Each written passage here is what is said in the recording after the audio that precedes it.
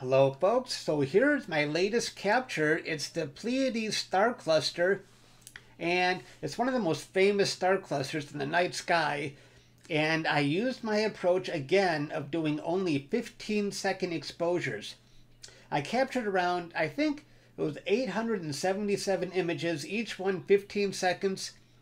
And I think the total exposure time comes to about 3.65 hours. And I'm pretty happy with how it turned out. This is the final image, and I used my RASA telescope and one-shot color camera. And what I want to do today is just show you what it looked like from start to finish. So let's get started. Now this is what a 15-second exposure looks like. And it's always very scary to me because I'm always thinking, is that it? How is this going to look when I'm done? There's not much here. So I just have to have a little faith that if I capture enough exposures, I'll have something to work with. Now, this is what my original stacked image looked like. And I just thought I would compare the original stacked image to the final image I worked with. So you can see what the difference is from the very beginning to the very end. So the first thing I did was a crop. I cropped away the edges that I didn't like, and I did a mirror flip because my RASA telescope inverts the image, so I have to do a mirror flip to put it right. So the next thing I did was a DBE. And keep in mind, I know maybe my flow differs from a lot of other people's flow, and what I usually tell people is I have 4 NASA astronomy pictures of the day APODs, and so I kind of view those as my get out of jail free card. So if people don't like the way I do things, well, the guy does have some APODs, so let's cut him some slack.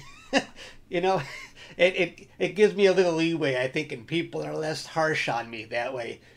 So yeah, the next thing I did, this is the DBE, and what I didn't like were these halos. I mean, I really dislike halos because I know they're just artifacts from the equipment I use.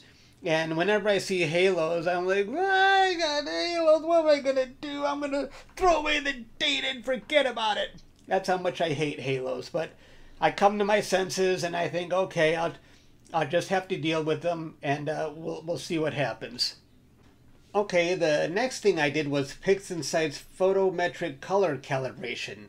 And let's see if we can even see any difference from my previous. Sometimes I don't really see much difference, and sometimes it's so wacky I don't even use it. So let's see here. This one on the left is before, and this one on the right is after. And I think the photometric actually did give me a nicer blue in the data. Is that what it's supposed to do? I ran it, and I liked the result, so this time I'm keeping it. And this is what it looks like after I ran a histogram to make it non-linear. And after that, I ran StarNet to make the picture starless because it's easier to work with the picture when there's no stars. And that's what it looks like without the stars. And this is what my stars look like. And I will add them back later. And this is what it looks like when I worked on these halos, the one that was here and the one that was here. I don't know if I did a good enough job, but that's how it, let me show you how it looked before. So here's my halos before, and this is what it looks like after. I probably could have done it better. I went a little bit too, I did come back to fix this one later in the process. And so that's, I know I could have done it better, but I probably went a little bit too fast. On broadband, I don't usually take my time as much as I do on narrowband. But let me show you, though, just what I did to try and get rid of those. I did a clone stamp very softly on them. I'll give you a little demonstration here. Don't hold me to it. I'm sure there's a ton of better ways to do this. You don't probably want to use clone stamp, but I put it on the softest setting, raised that up to about 200, and I just very lightly went around the edges to see if I could do stuff. Just without making it look fake. I tried just to get rid of those harsh, hard edges. Stuff like that, you know, just, but I would do it better, take my time a little bit more. But that's kind of what I do for that kind of thing. So anyway, but I'm sure you have much better ways to do that if you're experienced. And this is what it looks like after I sharpen it. I used deconvolution and unsharp mask after I protected some areas that I didn't want to sharpen with the mask. And you can see it's definitely sharper here, although I did notice I lost some sharpness along the way after this, because when you do denoise and other stuff. And so I think the final image was not as sharp as it could have been, but I could always go back to it and work on it. And what I did notice, though, I have some artifacts here. StarNet is not completely perfect, and it does leave artifacts that I did have to fix later. I think I used Clone Stamp to get rid of these artifacts here, these straight lines. And now I ran some denoise, tried to run denoise just on the background and avoid trying to denoise the areas I sharpened. And that's what that looks like. And in this picture, I reduced the star sizes. It always looks a little better if you have nebulosity with smaller stars. So the bigger stars tend to hide nebulosity, so you want to kind of shrink your stars. And this is when I put the stars back. That's how it looks, getting closer to the final image.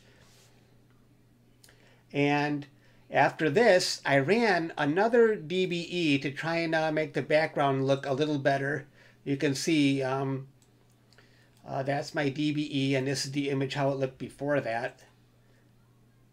So I think the DBE might have got rid of a few more gradients that I still had lingering around. And this is interesting. This is the first one that I considered my final image, but it never stays that way. Whenever I think something is my final image, I sit on it for a little while and I think, I wasn't really liking this. I thought I could have displayed more nebulosity around the perimeter here. And so what I did is, I should have done this sooner in the process, but I extracted the luminance and then re-added it back. And if you have experience, you know what I'm talking about.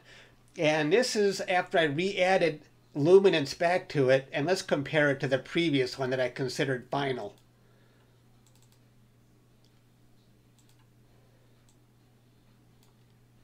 I think it's less dark, and it has more nebulosity around the picture. Can you see that this one on the right has more nebulosity? I definitely like this one better. And this one over here is where I made some final touch-ups. I made it a little brighter, a little more colorful with saturation. And I had some magenta lingering around. You could sort of see it all around the picture. And let me show you, a lot of people know this trick. This is my final image. But let me show you how I got rid of that magenta. And a lot of people know this. It's really simple to do. You invert the image. And when you invert the image, the magenta shows up as green. And all you have to do is you run SCNR in PixelSight, which gets rid of the green. And then you invert it back, and your magenta is gone. So that's very close to the final image. And I think on this one, I just, the one that's final, I made the blacks a little more black. So what do you think? I don't think I like this rotation. I think I prefer it, I don't think I like that either. I had it, which way did I have it? One more time. I think I like that rotation. What do you think? That's all I got, folks. I hope you liked it. But one more thing is I can tell I lost some sharpness. I might still work on this, but I just wanted to show you what I went through. And thanks for watching, and I'll see you later.